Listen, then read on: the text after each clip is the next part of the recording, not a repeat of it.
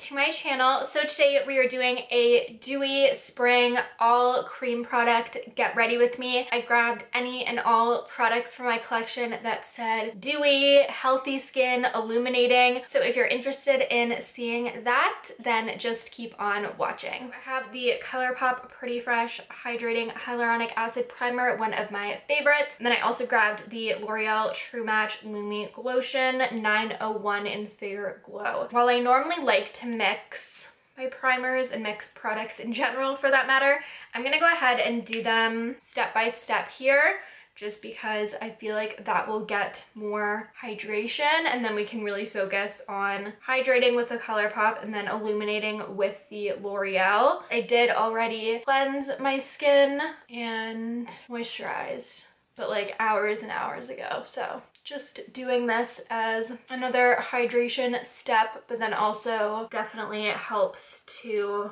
have the makeup adhere to the skin and just lay on the skin nicer as well. Yeah, that made my skin feel much better. So now we're going to go in with the L'Oreal Lumi Glotion, and this will add a little bit of extra hydration as well because I'm sure it has like glycerin, glycerin in it.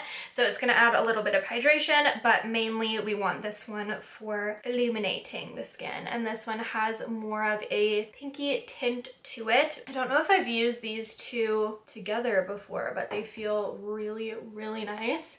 And I'm really going in with that, kind of getting that Tin Man base glass skin, because the skin is really the focus of this look. We're not really doing much on the eyes, or at least for me, the skin is the focus of my looks when I'm doing a more dewy look. I think that primer for looks like this, especially like dewy healthy skin, primer is very essential, and it just adds such a nice boost and glow under the skin. As I said, I went a little heavier with the tinted primer, the glowier one. And for complexion, we are going to go in with the Bare Minerals Complexion Rescue Tinted Hydrating Gel Cream, and this guy has SPF 30. Mine is in Vanilla 02. This is one of my favorite tinted moisturizers. I haven't reached for it in a while, so I just decided to go for this one. When I do glowier looks, even if I have acne and stuff that needs covering, I still like to go in with something lighter coverage for the base. I just find it looks nicer with the cream products, and it's also allows for the primer and stuff to shine through a little more when you're not doing full coverage. This one is a little bit dark for me, but I will make it work with concealer and stuff. Very light coverage, but it just kind of evens out the overall skin tone and covers up any redness for sure, but then you still get the skin peeking through underneath and the glow from the primer as well. And I'm not sure if I mentioned this, but I am going in with my dampened Real Techniques sponge. This has been the sponge that I've been using for the last few months. I've just been repurchasing this one. I really like it. So I think I just forgot to mention that because it's like all I use. I also really do like the e.l.f. one. This here is how the skin looks with just the Complexion Rescue. You can still definitely see not so much redness, but more just my breakouts coming through a little bit. It really adds a nice healthy glow, just a little bit of coverage and evening out of the skin tone.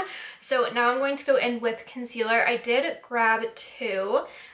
Both drugstore. I grabbed the NYX Born to Glow Radiant Concealer. I love, love, love this one, especially for the under eyes. And then I grabbed the Be Bright Illuminating Concealer from Kokie. I've never tried this one yet. It was sent to me in PR from Kokie, but it looks to be a little bit of a thicker consistency than the NYX one.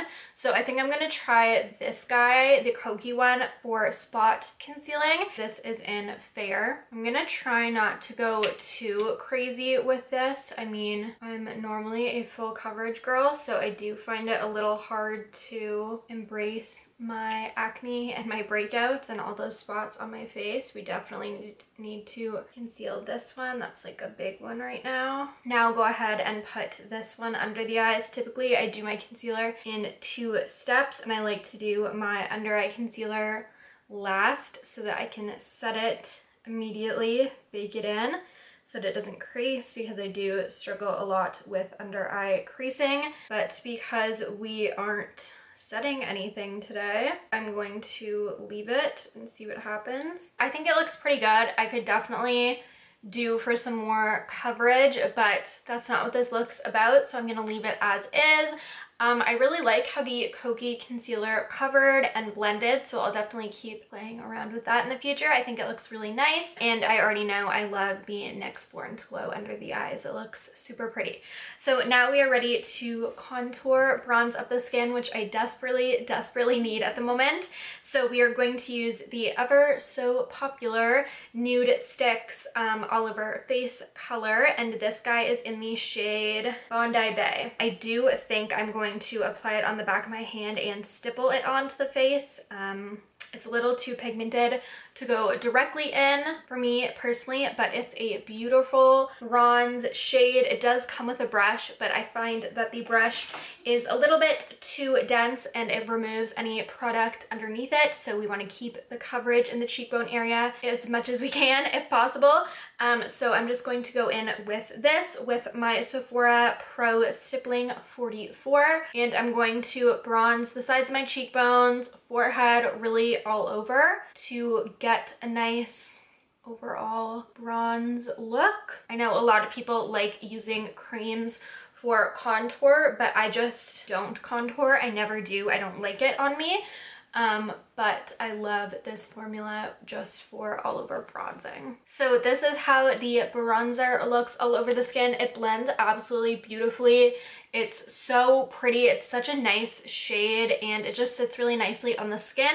The only thing I will say is with that product, I find it hard to be super precise. It's nice for like an all over bronze, but I do want to make it a little more like sculpted in this area and defined.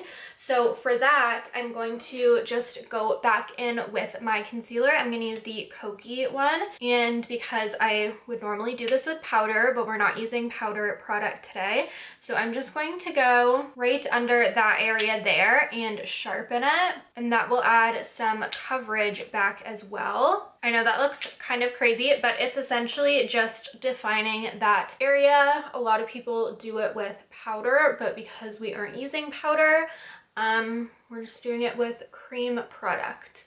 So just blending that in. I really like that Kokie concealer. The coverage and the consistency of it are really nice. Now it's time for a highlighter. So I grabbed this highlighter from Nip and Fab.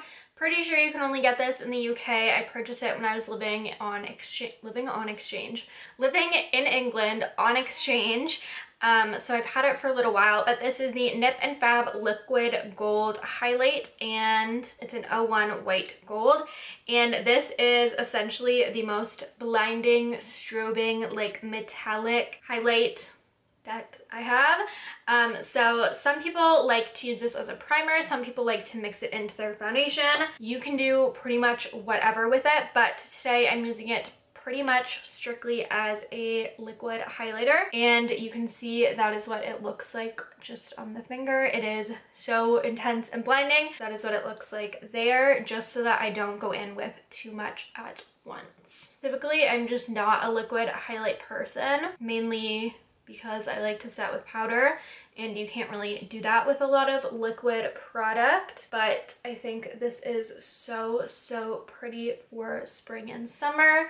It just gives like a more natural lit from within look, even though this is so metallic, it is not natural by any means, but it is just a little more skin-like than using a powder highlight. So that's why I like it. I think it's so pretty. Now I'm going to go in with blush. I might go back and touch that up a little bit, we will see. But for blush, I'm going to use my favorite. This is the inc.redible from Sephora blush in My First Love. I have all three of these that they offer, but this is my favorite cool toned pink. And same thing, just applying it with my finger straight to the back of my hand so that I can get a little more working room and it doesn't have to be straight pigment right on my face right away. But you guys know I love blush, so I'm gonna go a little bit ham with this, I would assume. I love blush and this shade is just so, so gorgeous. So I did grab a bunch of brow products. We are going to go for very fluffy, model off-duty soap brow type look. I think this looks amazing with the dewier spring healthy skin. So I grabbed 4 brow products, which is excessive, yes, but they all have a purpose. So I grabbed the Benefit Precisely My Brow Pencil. This is in 3.5. This is dark for me. I got this as a 100-point perk, so I'm trying to use it up. A little bit dark for me, but I'm going to use that to do a tiny, tiny bit of definition. We are hardly going to go in with this. Then I grabbed 3 gels. So I grabbed my all-time favorite clear brow gel for setting hairs in place. This is the Anastasia Clear Brow Gel, so we will be using that as the final step. And then to fill in the brows and give that fluffy look, I have 2 of the Essence Make Me a Brows. I have 01 Blondie Brows and then 03 Soft Brownie Brows. So I like to use the blonde shade on the inner portion of my brows and then the darker shade for the curve, the arch, and then the tail. So a little excessive, but this is what I like to do to achieve this kind of look. My brows are now on. This is my good brow, evidently. This is the brow that doesn't care what I do or say, so we're gonna ignore her today, but brows are on. So I'm going to go in with this Kokie Crystal Fusion liquid eyeshadow. This is the prettiest pink. I figured it would be very pretty and monochromatic with the cheeks and the lips that I'm going to go in with. So this is in the shade Supernatural. I am going to apply it straight to my eye rather than the back of my hand like I did the other products, but I'm going to apply it to the center, and then from there I'm just going to blend it out smudgy style with my finger. I'm gonna build it up a little bit so we can tell that it's pink, hopefully. Not showing up so great on camera, but that's okay. We are going to move into mascara. As I mentioned, I want a clumpier, more editorial lash. So we are going to use the Marc Jacobs Velvet Noir Lash Primer as our base to really thicken the lashes. And then I'm going to be going in with my new favorite mascara. This is the Anastasia Lash Brag. I received this in gratis from work before everything went to heck in the world. So yeah, I'm going to layer these up nice and thick, get that clumpy editorial lash. My mascara is now on. Do you guys see what I mean with that mascara? It is my favorite mascara that I've tried in a while. There's been some good ones coming out recently, but this beats anything that I've tried. It's a very similar wand to like the Too Faced Better Than Sex, but it's a wet formula and it just hugs my lashes like nothing else. It makes them look incredible. So that is the eyes done, and I did go in with a little bit more of the pink shadow because I wanted the pink to be a little more prominent. Now we are going to head in with lips, and then I think I'm going to bronze up the skin a little bit more. This is one of my favorite cool toned bright Barbie pinks. This is the Revlon Color Burst Matte Balm in the shade 205 Elusive.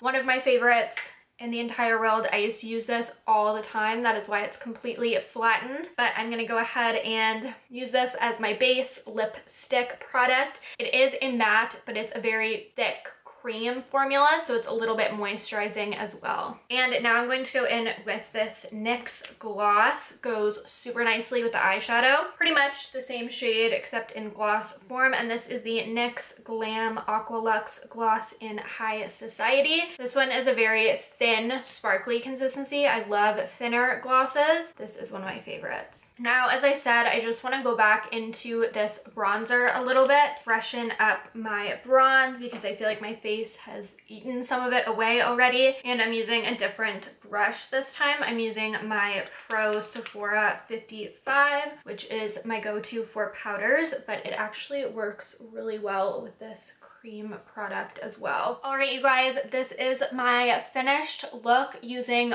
all cream and liquid products. Please be sure to give this video a thumbs up, a like if you did enjoy it. It helps me out, lets me know what you guys like to see. Please do subscribe if you aren't already. That really does help me out as well. That is everything that I have for you guys today. As always, I hope that you have an absolutely awesome day, and thank you so much for watching. Bye.